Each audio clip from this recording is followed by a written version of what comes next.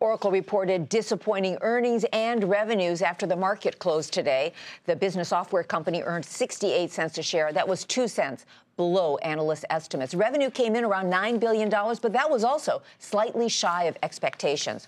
Oracle shares fell as much as 5% in after-hours trading, but in the regular session, they closed at $38.84, a gain of more than 1.5%. Sheila Dharmarajan has been studying all the numbers and joins us now. So, Sheila, tell us, what's the one key takeaway for investors? The one key takeaway when it comes to Oracle earnings is this is a company that is still in transition, and transitions can take time and often be a little bit bumpy along the way. So over the past few years, Oracle has been dealing with the industry shift towards cloud computing and also stiffer competition from online rivals like Salesforce.com. The company has made lots of acquisitions to get more into cloud computing and also retooled its internal sales force. This quarter, we are starting to see some evidence that all of those efforts are paying off. Overall, internet and software sales were up over 4% for the quarter, year over year. And President Mark Hurd said this was the best quarter ever when it came to overall cloud sales.